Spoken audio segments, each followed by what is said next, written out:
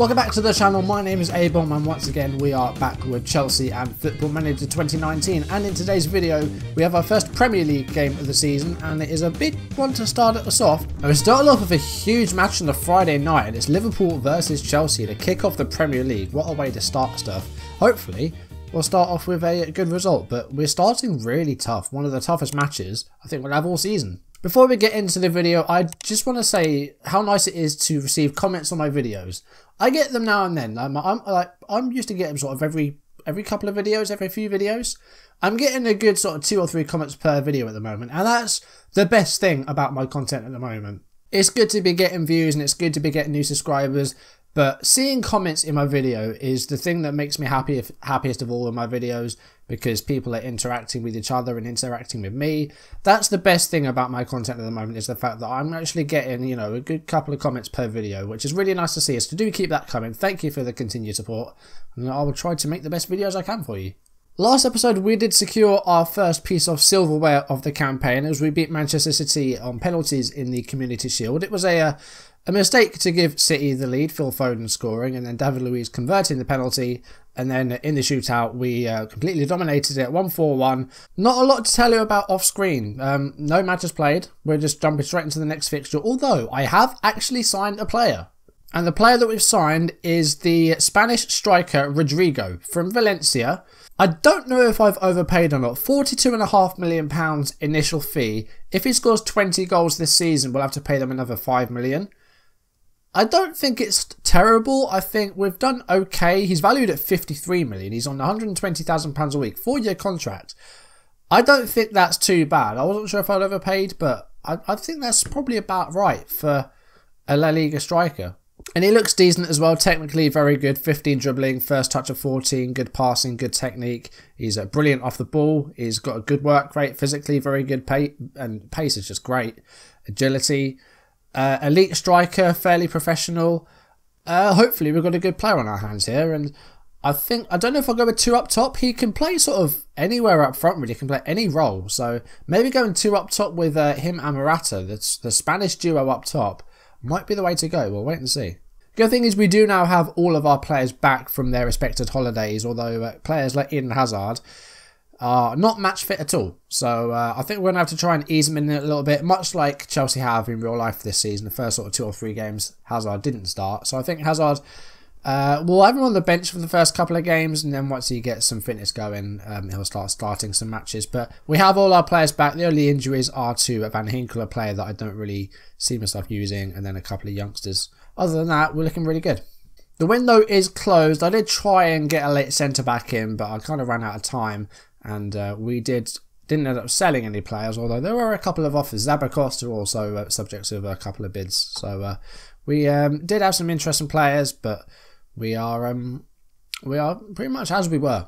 So then, Liverpool versus Chelsea. Bit of a rivalry now for the past sort of 10 years or so that's kind of developed a competitive rivalry, not so much a local one.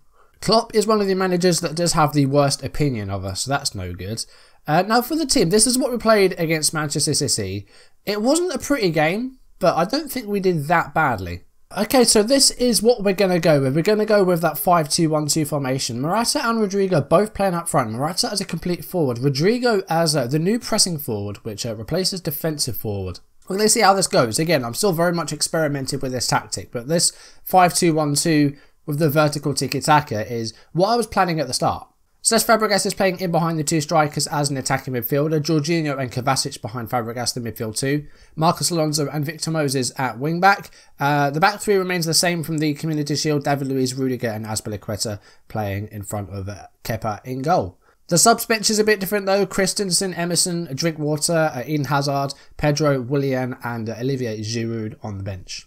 Hazard and Giroud both very much lacking in match fitness, and we'll see if we can give them a run out, but I don't know if we'll need to use them or not.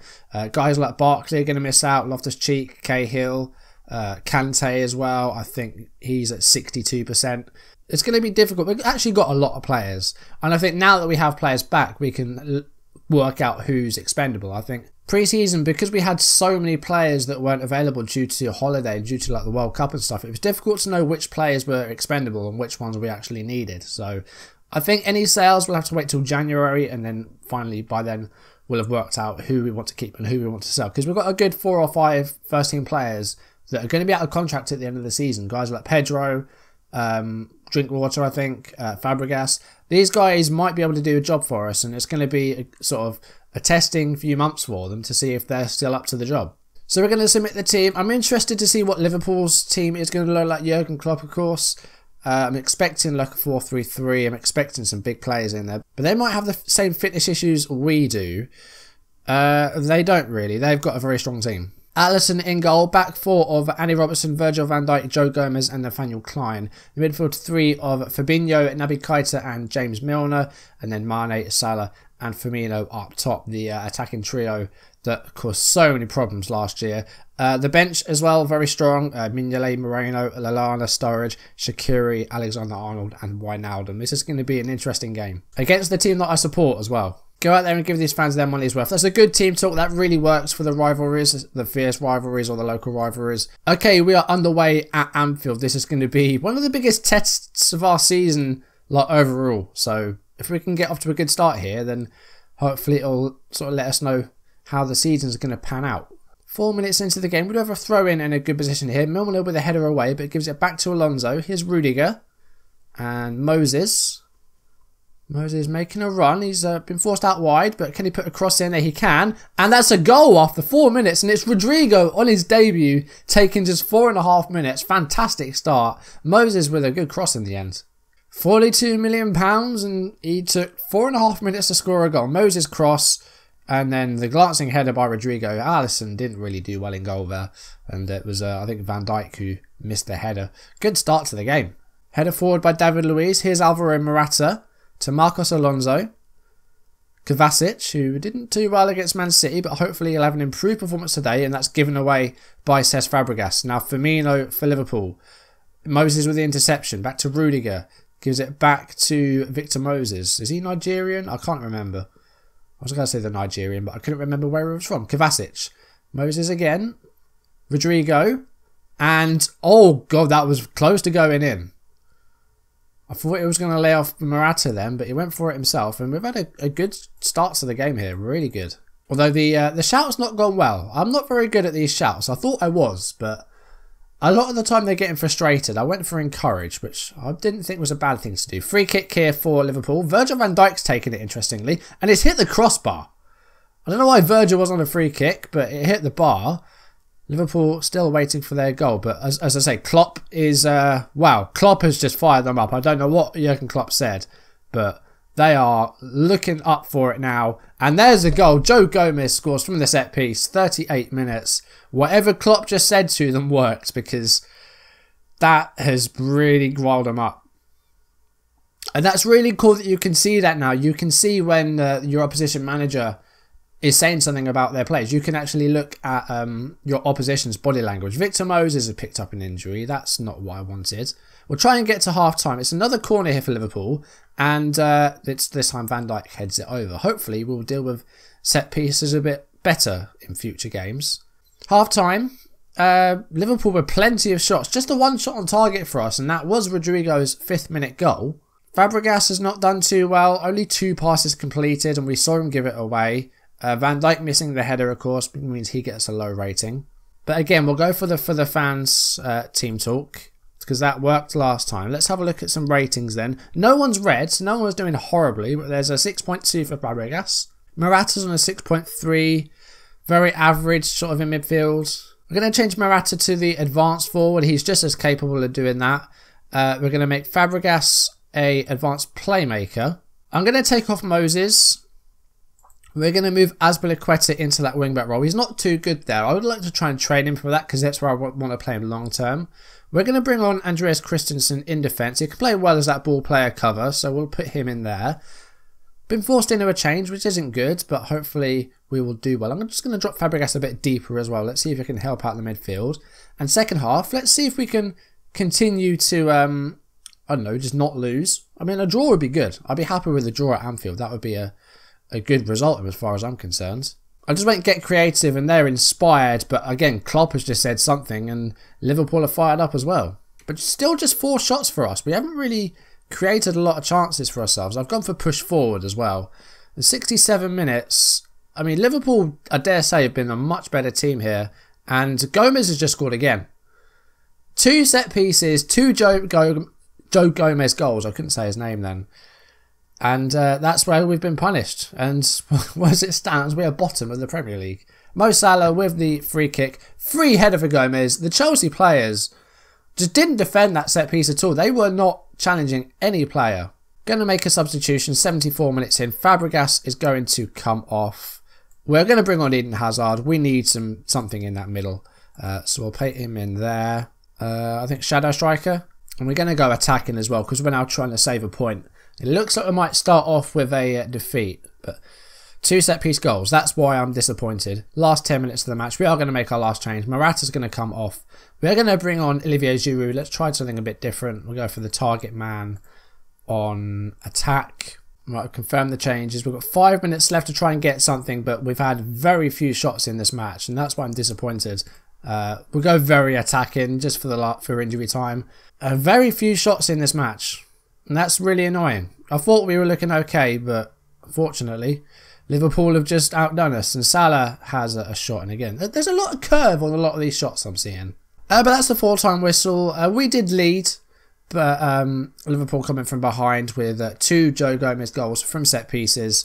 28 shots to our 5 in the end. We started really well, but as the game progressed, Liverpool just got better and better. There was a 5.5 for Virgil van Dijk in the end. Joe Gomez, man of the match with a 9.1. Salah with the 2 assists as well from the set pieces. Performances for us. Fabregas didn't do too well. And you know what? I wanted to sell him. So that kind of goes a bit further to him maybe going in January. Overall, we really didn't do too well. No one scored higher than 6.8, so it was a very average performance by us. I'm going to say unlucky. It would have been nice to win, but it wasn't to be. So they've reacted well to that team talk.